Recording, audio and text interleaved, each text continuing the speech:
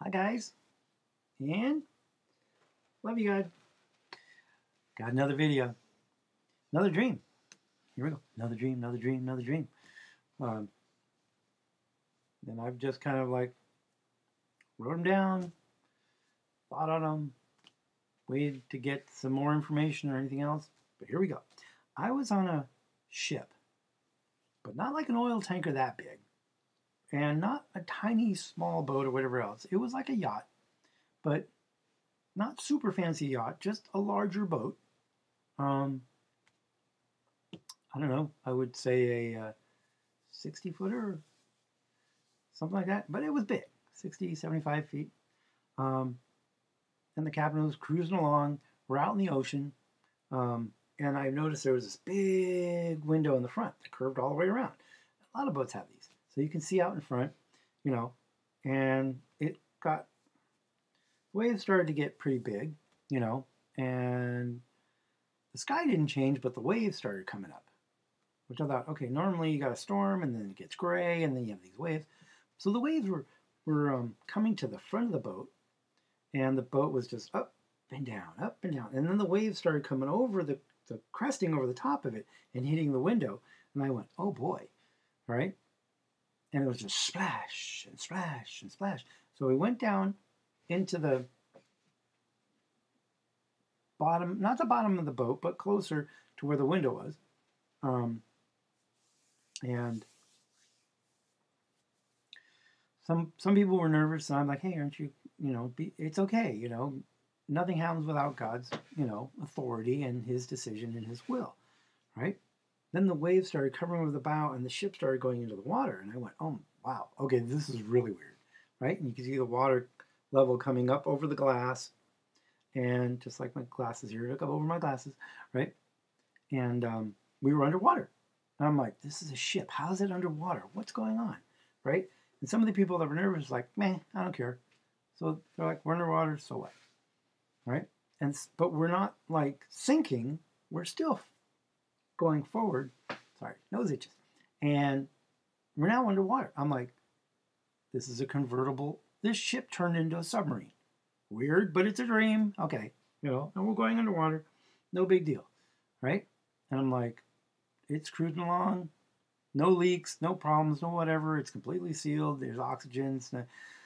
Okay, so we're covered. And then snap, we're at dry dock. This big long ship is in the port, in the shipyard, and they're unloading it. And these guys with forklifts and everything else, and we're moving boxes. I don't know why I'm there. But I'm like, okay, complete scene change, boom. And as they're unloading it, I saw bombs. Like, not missiles, but like the warheads, like the tips of them. They were long and pointy, and I noticed they were like grayish blue, but they had red and white on it. And they had markings on it. And I couldn't tell. I mean, some of it kind of looked Russian. Some of them looked like kanji, which is Chinese. Could be Korean.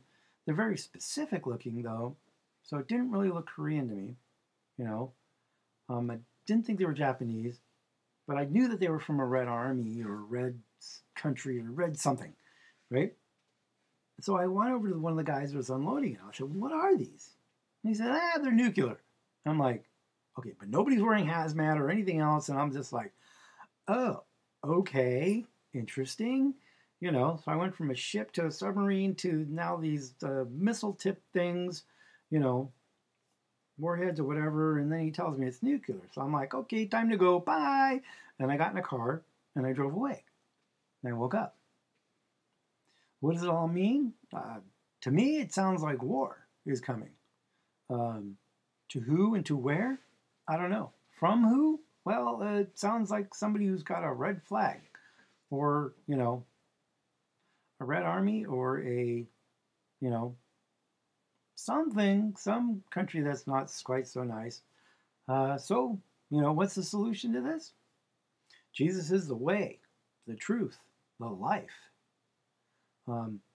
He is the way to the truth, that is eternal life, that is given to him by the Father. Make sense?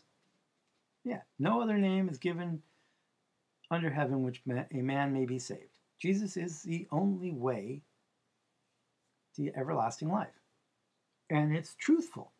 So what I'm saying is true. Okay? Time of grace is coming to an end. Repent. The trumpet is about to sound. What's the timing and the time frame? I don't know. You know, it's been a few years that, things are speeding up, ramping up, and the disclosure of what's going to come and what's happening.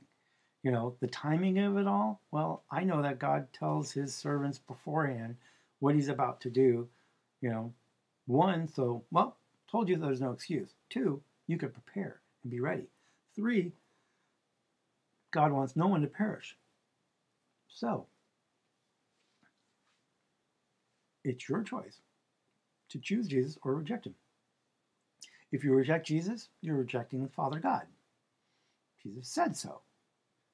So, my best choice of recommendation using wisdom is choose Jesus, choose life, because it's eternal life that goes on forever.